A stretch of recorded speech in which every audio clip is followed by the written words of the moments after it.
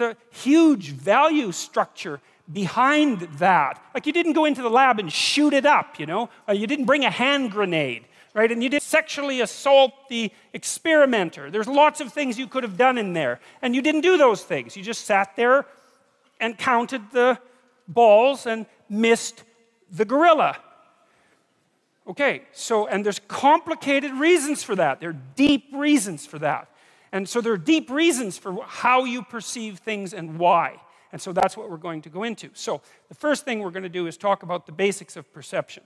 And perception is very, very tightly related to action, to movement forward, and to emotion. And those things are very important to know. They're very tightly associated. So for example, you live in a map, let's say, or a story, and the story is wherever I am isn't as good as it could be, and so I'm going to go somewhere that's somewhat better.